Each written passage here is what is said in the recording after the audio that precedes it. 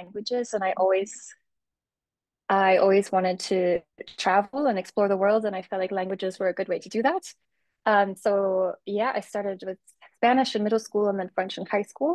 I didn't really know what I wanted to do with my life, so I moved to New Orleans for my undergrad, and I did Latin American studies as my major at Loyola, New Orleans. And something really important I think that I did in that time was study abroad. I highly encourage you if you go to university and you have the chance to study abroad, really do it. For me, my semester there was the same price or even cheaper compared to my home university.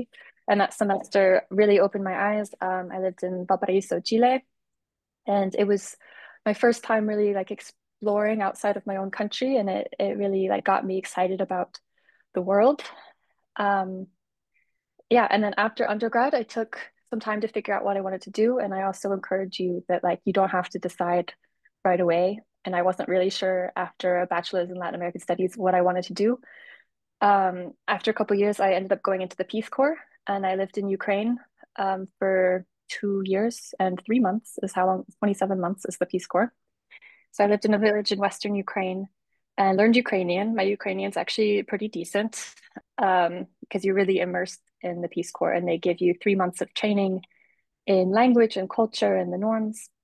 And then you live in a small town, or some people are in cities, and you live with a host family. And it was a really great way to learn about Ukrainian culture and language and food and everything.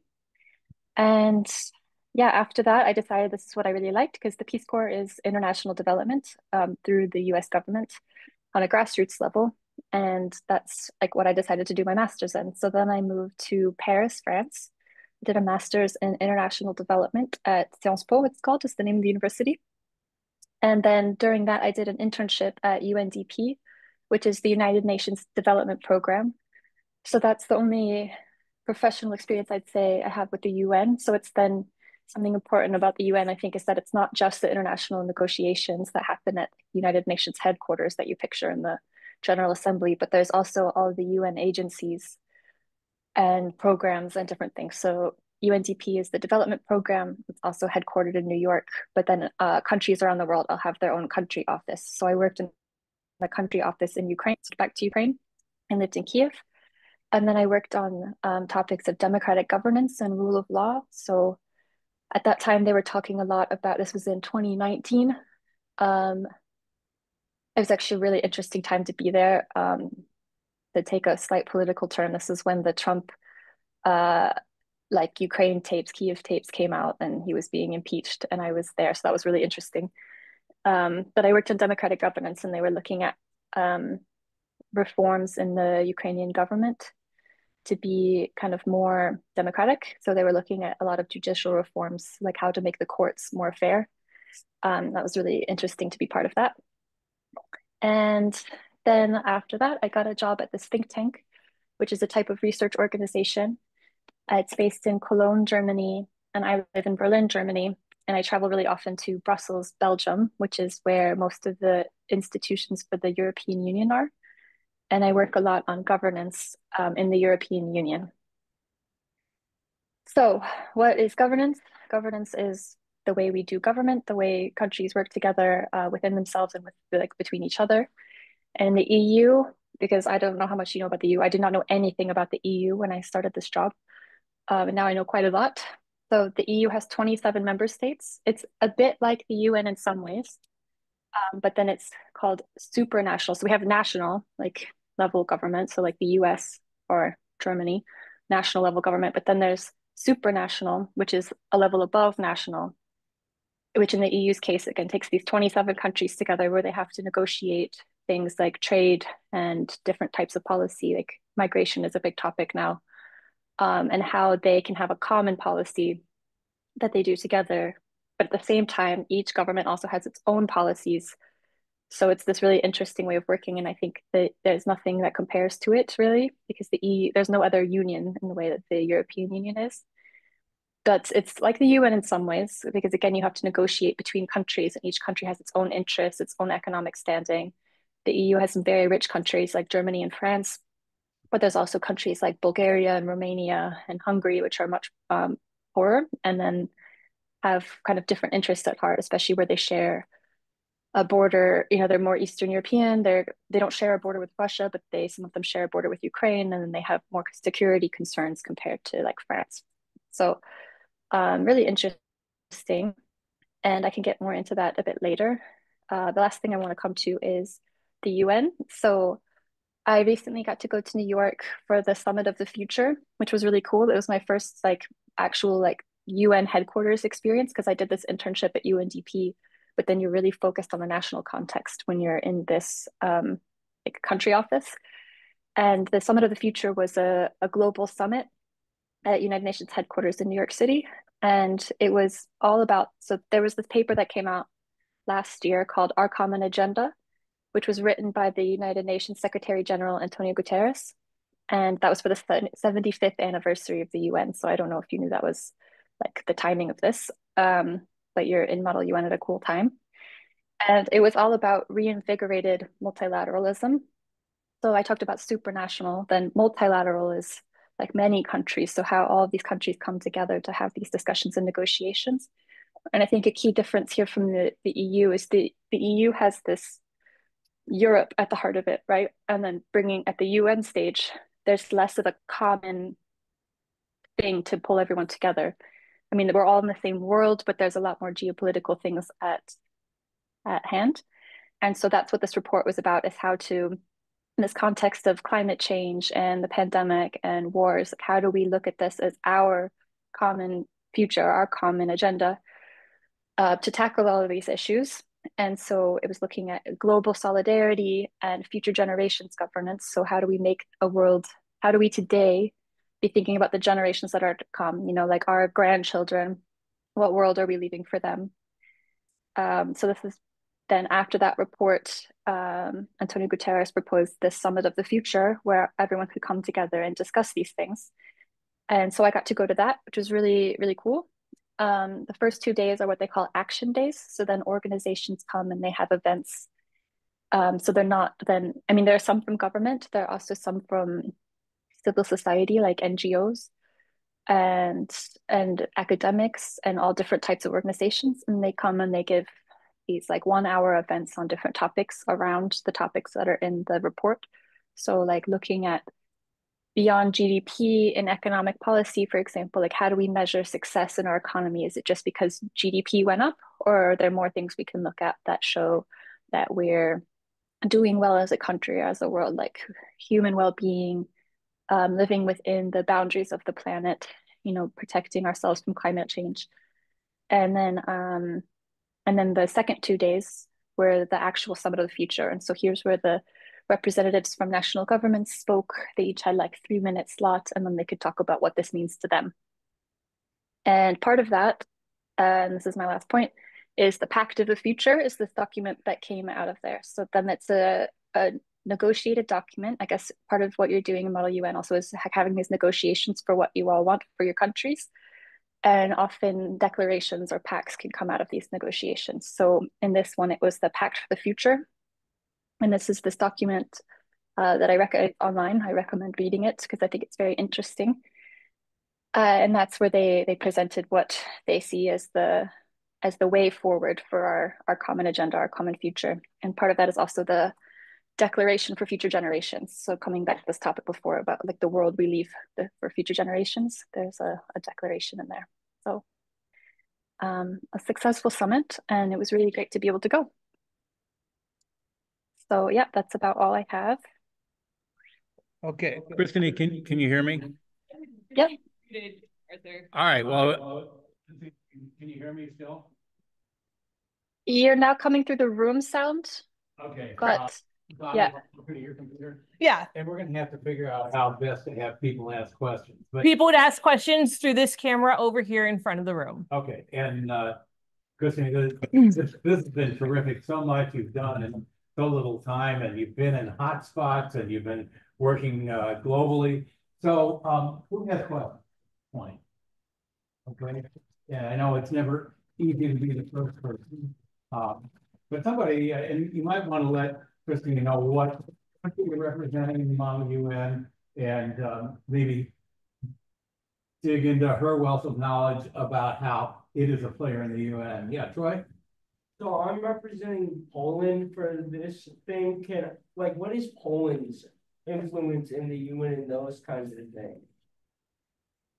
So you heard that? Yeah, I heard it. Okay. Yeah. Yeah, to be honest, I don't know so much about where countries negotiate within the UN because my background is more in the EU.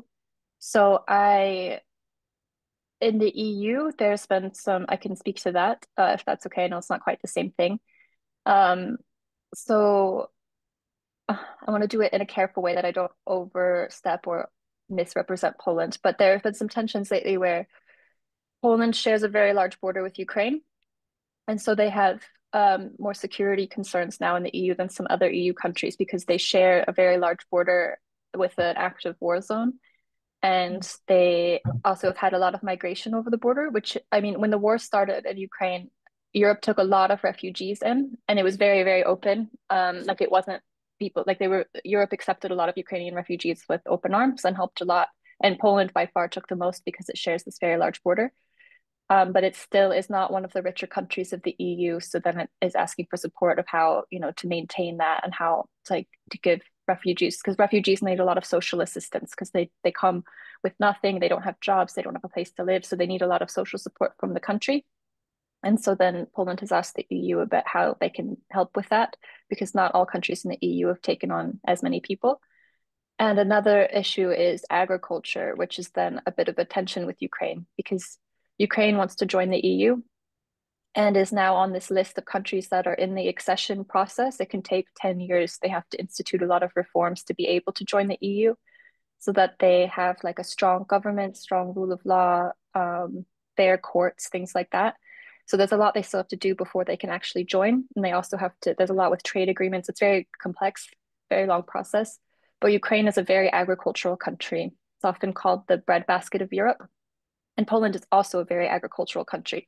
So for them, they see Ukraine joining the EU as a bit of a competition because it will bring prices down, as Ukraine is a poorer country and things cost less. So if they are competing within an open market, because Europe has like a common trade market, that's kind of how the EU came to exist.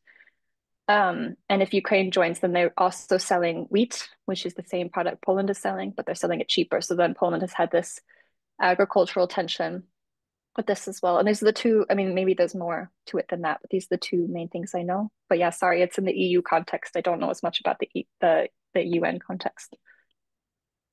But I think you brought up, the dynamics of the economic differences, cost of producing things that's so important. Who else has questions? Again, maybe you want to share with Christine what country you're representing. Anybody? Yeah, go ahead. I'm representing Estonia. Do you have any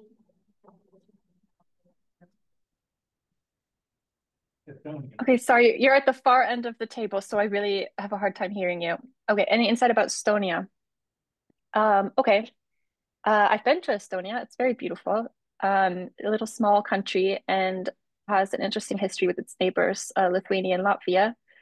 Um, they did a really cool thing. I don't remember what it's called. They made, and this is just a history lesson that's very interesting, but something to Google. They did this like human chain near the end of the USSR because the Baltics were part of the USSR. And to protest, they did this human chain where everyone like held hands crossing all three countries. And I don't know, I think that's very cool that people could come together across three countries and make such a huge thing spanning like hundreds of miles. But in modern day, actually similar to Poland in a way, there's a lot of security concerns because Estonia also shares a border with Russia, so a bit more direct with not the country being attacked, but the country attacking. So then there's security concerns about the border and about a lot has come up about NATO also with Finland, because if Russia were to expand its invasion, these countries that share the border between, like that are in the European Union but share a border with Russia, feel a bit more at risk, especially as they have this historical tension that they were part of the USSR and were in a way like colonized under that. People don't often refer to it as colonization, but that is a bit what it was. Um, and so yeah, there's a lot of historical tensions and like geographical tensions now over Russia. But I don't know much more than that about Estonia. Very good. Who else? Okay, yeah. Yeah. So I was wondering because I'm in India this Model UN. Do you have any insight on how India plays a role in European politics? Is there any specific role? If I heard you, because again, sorry, the sound is hard. Is it how India plays a role European politics, like in European politics? Okay. To be honest, I don't know as much about India. Um, my sphere of knowledge is really European. I know Modi is not a great guy. He's the current leader of India, and there's like concerns as there's this global swing towards the right. We have a lot of autocratic governments taking power around the world, and India is one of them under Modi. And so I think that's, as you know, we have this really like a lot of geopolitical tensions right now. We have two wars happening. We have an election in a week that I think we're all very nervous about. Um, yeah, so I don't know much about India specifically, but I know that this is in that sphere of like democracy versus autocracy, and India's on the other side. But I don't know much more than that. I'm sorry. All right. One or two more. Terrell? so I represent Albania at Model UN. So what role does Albania play in European politics? Because I've heard they're actually one of the candidates for the EU. Yeah, so I actually went to Albania like a week ago, so fun that you asked that. And it was for a workshop about European, like it was exactly this what you just asked, basically. So it was a workshop about, I work a lot with strategic foresight, if that's something you've ever heard of. So it's a bit like you can't predict the future, but it's this tool that a lot of governments are starting to use of how to think about what could happen in the future. So you look at different scenarios of how different things could play out, things that could happen, and what impact that would have on what you're trying to do. So I went to Tirana, Albania for a workshop on this. So it was this question of European accession with like Ukraine, Moldova only voted this week actually that they want to join the EU. So it was before that. Um, Ukraine, Albania, Montenegro, and one other country, I can't remember. And it was there's like four countries that are currently on the list for European enlargement. And yeah, so Albania has, again, a lot of history shared with Europe. It's in continental Europe, but it's not in the European Union. They were also under this like communist blanket until I think 1996 or 1997. And so it's a bit like less developed and more poor than some countries in Western Europe, but it's democratized and interested in joining the European Union, which is great. There's also a lot of shared history with Italy because a lot of people, when the border sort of opened, a lot of people went across the sea to Italy, and then they closed borders, and a lot of people had to come back. Um, but a book I recommend is called Free by Lea Ipi. It's a memoir of someone who grew up at this time. It's super interesting, but it's written very narrative, so it's not like it's very interesting.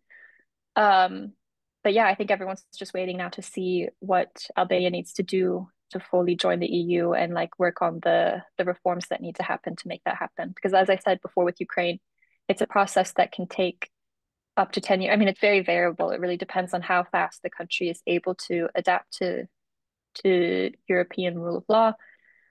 There's a lot of tensions now with Hungary because Hungary again has, like I was talking about, autocracy, and then Hungary joined the EU but is not meeting a lot of the rule of law concerns. There's a lot of concerns there about human rights. And so I think what they're trying to avoid with this enlargement is how to avoid that again and make sure countries are really like European values and rule of law oriented. So Albania is part of that. Excellent. How about one more question? Troy, you've asked one, but does anybody else in there? Go ahead, Troy. Oh, wait, Ben, I'm sorry. We'll have Ben and then Troy. Ben, go ahead. So, Jordan thinking about this or no? Okay, could you be louder? Jordan thinking about this or Jordan? Did I hear right? It's Jordan? Yeah, it's Jordan. Okay. Go ahead. I don't hear much about Jordan. Yeah? maybe talking about how different countries, if you're looking towards the future, um, not every country has the resources that many do in the EU. A country like Jordan, which has pretty well stayed out of war recently in the Middle East, but do they have reason to feel right about the future, and what would be the challenges for them in other countries? That's not too I broad. mean, it's hard to answer because again, I really don't know much. I don't really know anything about Jordan, and so I don't want to overstep Okay. my competence area. I mean, to me, like the obvious thing is the war that is on their border and how that will develop and play out. Um, as you said, they've managed to stay out of it so far, but geographically they're right there. So I mean, if I were in Jordan, I think my main concern would be that right now. But in general, countries that are at I mean, I hesitate to say I studied international development, but I don't know if I believe in this idea of like developed versus underdeveloped or undeveloped because it's really like a process and also what do we mean by developed? Or it's very rich country, Western country oriented, and a lot of the development of very rich countries has come at the expense of others, like through slavery or colonization, so you can't really tell poor countries that have had their resources exploited that, oh, you should be where we are today. Um, Especially looking at a lot of countries in Africa. But I think that there's still hope for the future, of course. And yeah, it's a matter, I think, of being able to define what you want. And I think it's important. Something I work on a lot is that that's like a common vision. And this is sort of what this coming back to this UN report, our common agenda is about too, is like deciding together what we think is what we not what we think will happen in the future, but what we want for the future. Like what is the goal we're working towards? And that's something that can bring society along with it. So really using different modes of public participation and trying to listen to what people fear and want and hope for and make this vision together to drive towards. Thank you. Troy, last question. How does the EU feel about the ongoing American auction that's starting soon? I didn't hear that super well. Yeah. Any Oh, thoughts? bad, No. bad, bad. Yeah, people are really worried. I'm also very worried, to be honest. And a lot of EU discussion lately has been like, what do we do if Trump wins? Um, so like it was an interesting thing growing up in the US because you're really taught that the US is at the center of everything. And then you move abroad and you're like, oh, I'm more open-minded now. And I know that like there's more to the world than the US, but actually the US has a lot of power. So it's not that it's the center of the universe, but it really has a huge impact. Like elections in the US have more impact globally than any other country's elections. And so that was this learning process for me of thinking like, okay, the US is at the center of everything. And then no, it's not. And then, oh, it kind of is. And so like, I mean, the US, it drives a lot of global trade. It's a very rich country. It also has a lot of power, for example, in the UN Security Council. Like it has a lot of weight. And it's also been a very strategic ally to countries like Ukraine, for example, that need their support. And people are very worried about what happens to all of those things if Trump wins. So, Okay. Thanks. um, On that note, yeah. the note that we're all Christiny, this has been terrific. We thank you very much. We have recorded this. Would it be okay with you if we put it on our website for others to see?